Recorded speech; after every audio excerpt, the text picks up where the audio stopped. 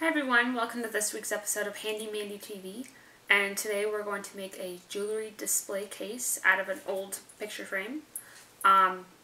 If any of you guys have watched the last episode, which was, the first one for 2013, I was explaining how I'm trying to get more organized, and also that any future projects are actually going to be on exclusive content on the website, and I'm still using trial and error, but I'm finding that there's more input from people on Facebook, and I just started a Google Plus page, so I still have to add that in.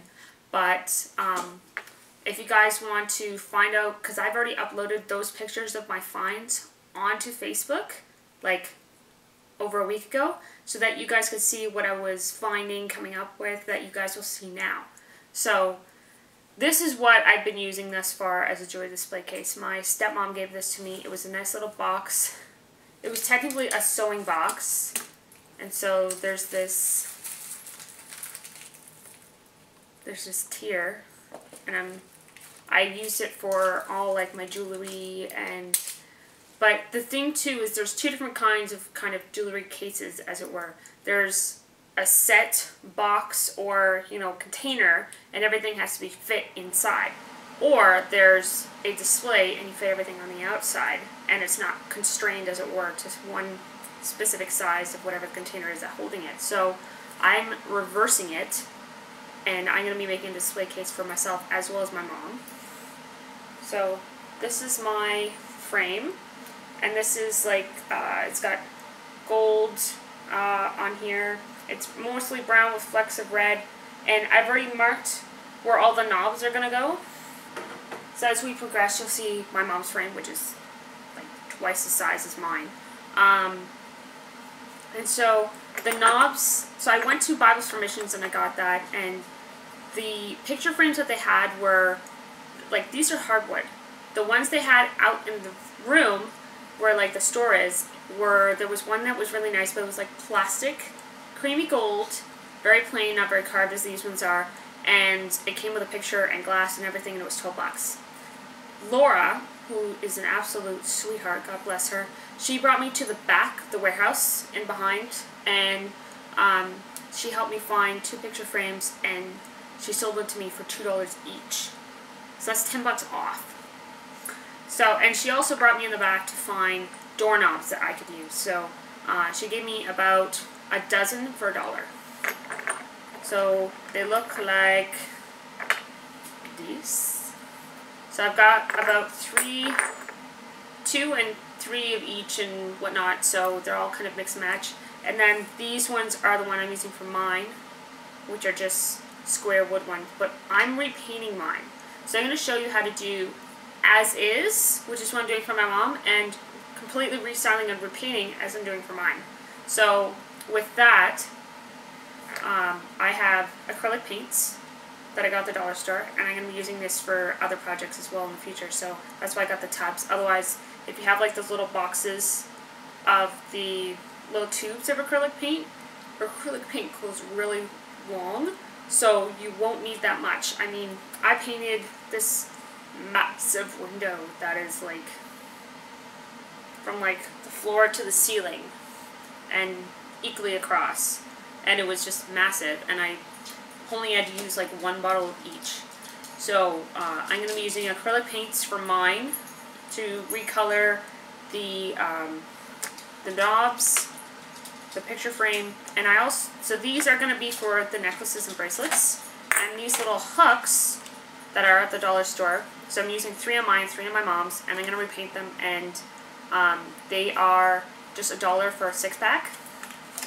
So I'm going to be repainting it, and because of the wallpaper, what I'm thinking of doing is using a sponge, and this is a 10-pack of the cleaning sponges, and one side is really hard, so I'll be able to scratch it and give it like an aged look, and the other side I'll be able to, like, if I want, I can like chop it up, but like give it the sponge texture kind of painted look instead of using a brush where you'd see the strokes. So that's why I'm painting it. And I've also got a cloth here because I'm going to experiment and see what works, because it's carved, but the only part that I want, because I'm doing silver instead of gold, is the like the top, the very top of what's carved. So what I'm thinking, I'm going to experiment and see if this is like an old sock, and if you don't have like a matching one, or if it's old, or if it's got holes, you can clean it and turn it into like a rag, which is what I've done here. And so what I'm going to do is I'm going to just put the silver paint on here and just brush it really fast, just so I can get the top. And then if I need to, I can scratch it to make it look aged. So I have a paint palette here, my sponge, a cloth. I have Q-tips if need be to clean it, because they can be old, which is why I also have a toothbrush just to clean it out first before I paint. And I marked it using, you know, measuring tape and or ruler and a marker. And let's see. So with the frame and actually constructing it, you are going to need, this is hardware cloth, and it's essentially, it's this grid-like pattern.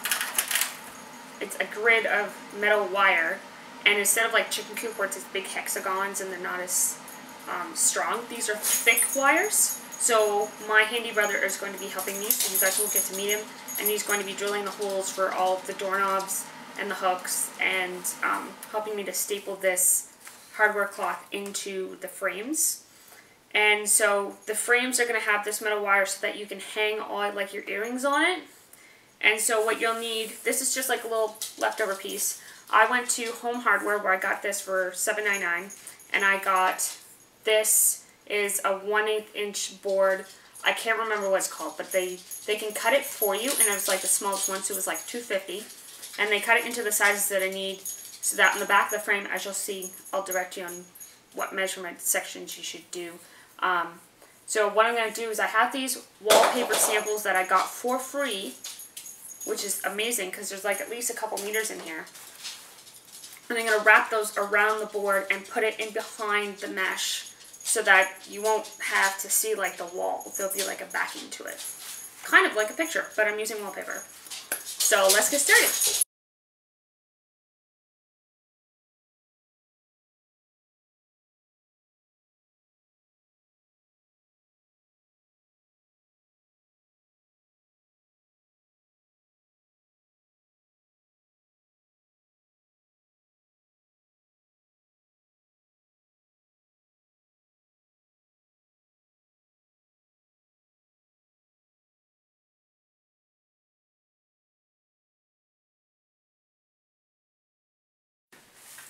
So this is my brother Stevie, the resident handyman, who is going to now take over, and we will tell you what you need along the way, and he will give you directions on what to do. Stevie, take it away. Alright, so what we're going to be doing here is in this frame, my sister here has, don't know if you can see at the moment, in the small corner has marked with a small black pen specific spots she would like pre-drilled. As for the pre-drilling, it will actually be for the screws to actually hold the little knobs or door handles or whatever you'd like to call them. Knobs. Well, according to her, it's knobs. So we're going to unscrew them. We're going to get the size of the drill bit that we're going to need to drill the holes. We're going to hook her up and start the pre-drill. So first up, we're going to place everything so he knows where to drill what, because they're different sizes for the knobs versus the hooks. Alright, so I have chosen two bits here, as you can see. Now, one's a little bit bigger, one's a little bit smaller.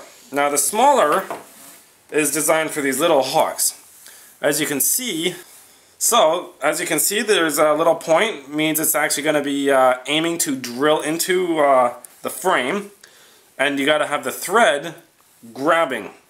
So the thread being the little bits around. Now, what I've done is I've chosen a specific bit just a little bit smaller than the threads, so it allows the threads to grab. And the other bit, so you can tell it's a little bit bigger, because this has a flat tip, it's not designed to grab the wood, it's designed just to go through and grab whatever's on the other side. As it will be sandwiched, or doing a sandwich together and holding it there to clamp on. So, I have a question. Because the screw is very long and the wood isn't that thick, will you have to cut the screw down? Alright, so since the screw will go into the handle, I don't think it'll have too much of a problem with the thickness of the wood. It's fairly thick. It's about this much on the other side. So I'm going to start with a drill. I'm going to go bigger, drill all of them first, and then I'm going to go around and drill with the small one. So let's get this in.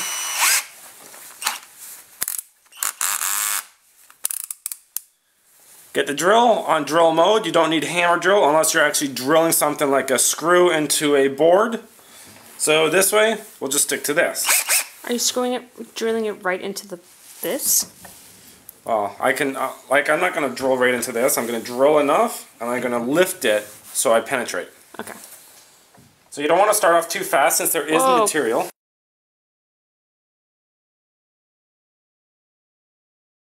So you're going to go right on the dot that you marked, or my sister marked one way or another, is the black little dot.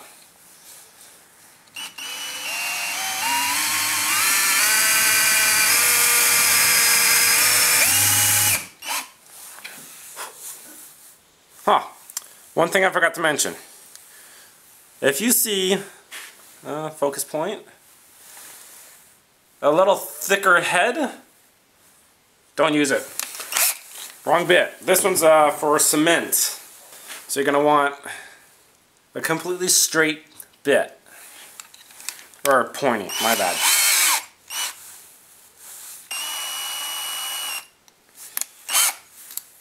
And if you ever notice while drilling, there's some that looks like this, don't use it, it's completely bent. So it'll be a tight fit, but at least this one's flat at the end, so you don't have to worry, that's just a regular bit.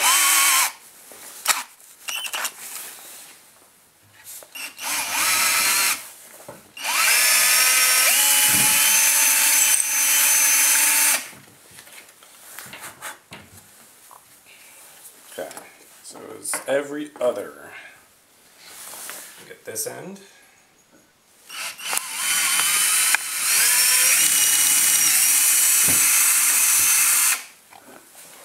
And just repeat for all the different screws. Yep. Alright, so here's my frame. And of course I had to fix this because this large one, the hole is much deeper. So it can't be right here. I had to move it up right here. So I'm hoping my brother will be able to drill through this, because otherwise it's not going to fit. I want it to fit like this. So I had the hooks already on here because that's easy enough. I'm going to color these individually and make sure to get in behind so that you can't see this natural color once it's all finished. So I have all my little doorknobs. I have all my stuff that I'm going to need. Now, hardware cloth is going to be stapled right into this side. Right, the hardware cloth is going to be stapled into that side. So I want a board to go over like this, so that way you can make a shadow box, and when you go to hook your earrings onto the hardware cloth, you'll have some room and you won't be scraping the wallpaper that's going to be on this board. So here's the frame, and here's the board. Now, when I asked for the measurements, they took the wrong ones. They took the measurements for the inside, not the outside. So I'm using one of the other boards that happen to be larger, and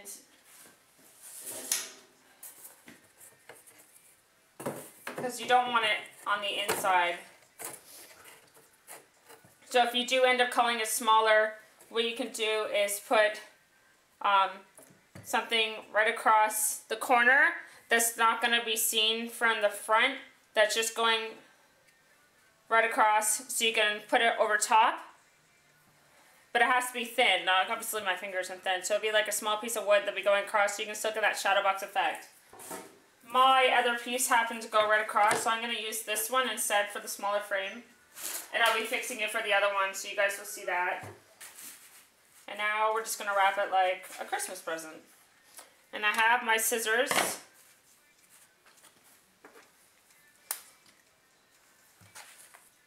I'm going to mark 4 corners.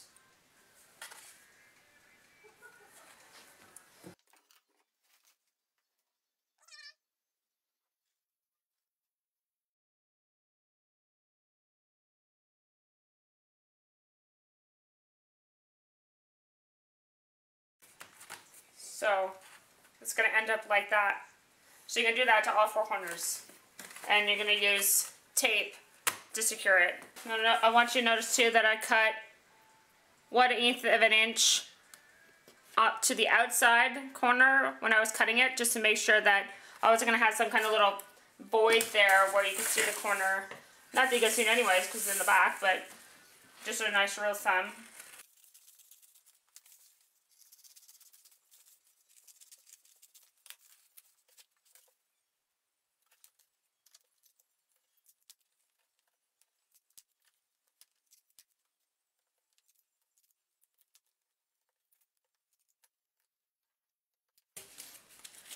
So now you can't tell from the front.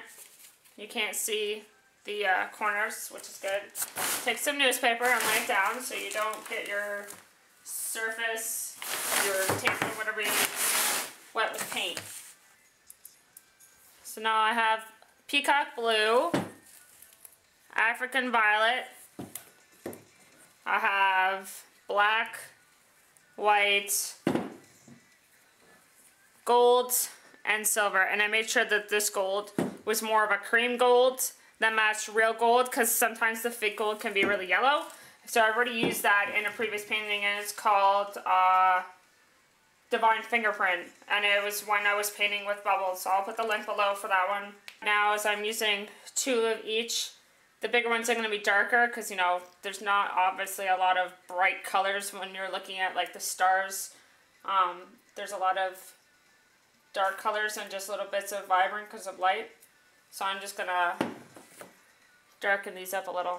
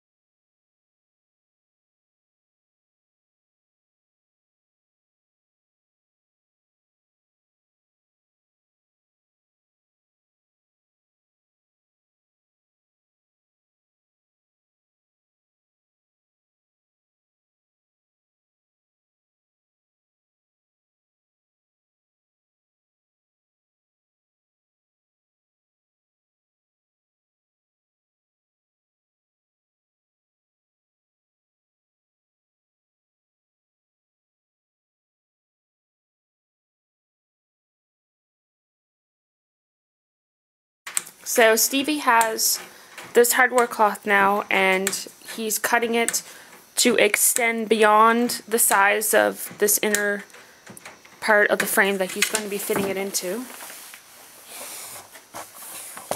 One other thing you want to realize is when you're cutting and you're going to cutting this full length, sometimes it's annoying if you have to release the clamps.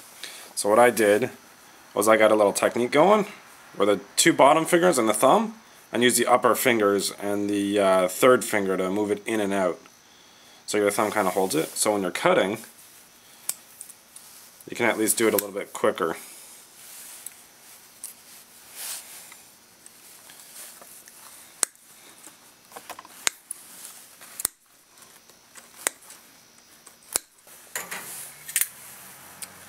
Now, as you might notice, these staples right here are a little bit on the long side, so we'll probably have to use a hammer to pound them in the rest of the way. But I see that they are sharp on the end, so they are going to drive right into the wood, which is exactly what you want. So if you use shorter staples, then you won't have to worry about hammering it in, but we are going to staple it in because the way we're putting it in, you're not going to see the staples and it's not going to be showing out the side. Alright, one thing to remember though is when you're doing the corners, see if I can get this shown for you, is since you're bending it at a 90-degree angle upwards, and same with this side, one of the easiest ways is just cut out the outside corner so they don't conflict with each other. I'm just going to go ahead and do that. Lovely mess. Good thing we're in the garage, you can clean up later. And always make sure to clean your workstation because you don't want to leave a mess and have to trip over anything or walk over it, and it's more organized. What I'm going to do is try to line this up so it's straight as possible. Put this down.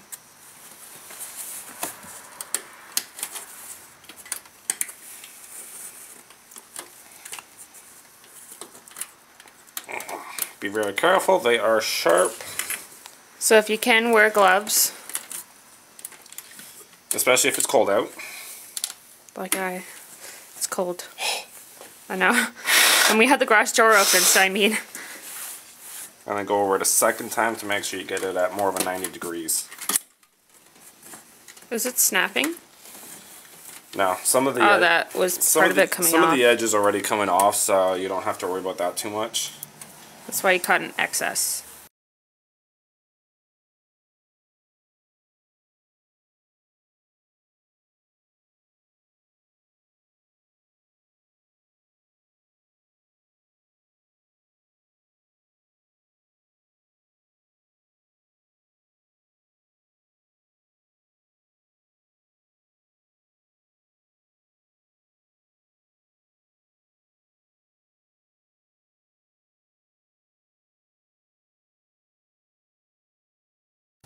That's how you're stapling it in, right into the frame.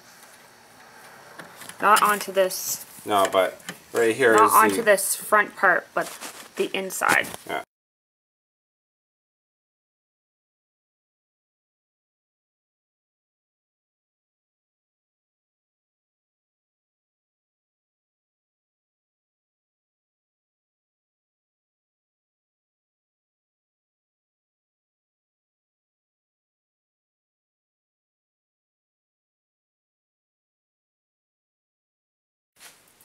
Hey everyone, look at the finished product! Isn't it amazing? I am so excited to put this in my room and start hanging my jewelry and it looks fabulous and professional, I have to say. Special thanks go out to my brother, Stevie Wonder Care Bear, who's very helpful and amazing on this project because he did a lot of the construction work because me and my dainty little fingers. So the additional items that you're going to need from the tool shed or your garage or wherever you're working is going to be something to cut your wood, because what ended up happening is, say you get your picture frame and you want to use the original backing, which is how it kind of worked out for this one because the piece ended up being cut to the inside instead of the outside. So you guys will see the explanation when I show you other clips in this movie.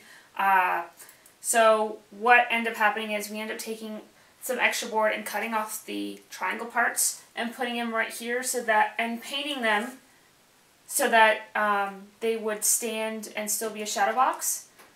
Now I spray painted, I covered with painter's tape all around the edge and the newspaper so that I could spray paint this hardware cloth so that you couldn't, it wasn't silver because everything else was gold.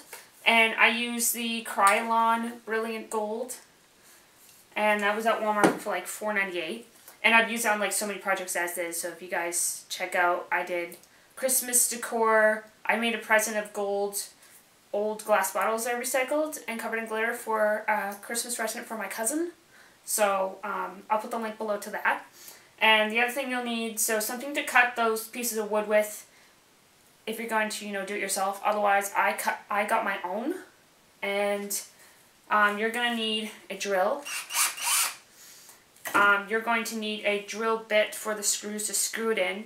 You're going to need so that's a bit, and you're going to need a drill bit, a long bit that has kind of like a square end right here, and to use that with a hammer to really get in there and staple the rest of those staples in, because if they're like super long like the ones we have, then they're not going to go in all the way when you go to staple it into the frame. So you may have to hammer it down in and make sure that it's flat and secure. The other things that you're going to need to obviously cut the hardware cloth is some pliers to bend it. You can also use a board and cheat and make everything bend along that board. And you're also going to need some wire clippers. For painting, I forgot to include paintbrushes.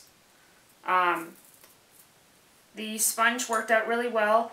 Now when I went to go do these doorknobs, the doorknobs on my mom's frame had really small ends on the inside, and mine on my frame had really wide, because they're wood and they were like massive squares. And because they were so close, because it's such a tight spot right here, that I end up having to use a glue gun, which you can get at the glue at the dollar store, a pack of 16 that fit this size for $1, and you can get the glue gun for like $4 or $5. I think it was like $3 or $4 actually at Walmart. So what I did was I put a little bit on right after twisting it on, and then the rest of the way it had the glue and the screw. So now it's nice and secure. It's not going to be moving anymore.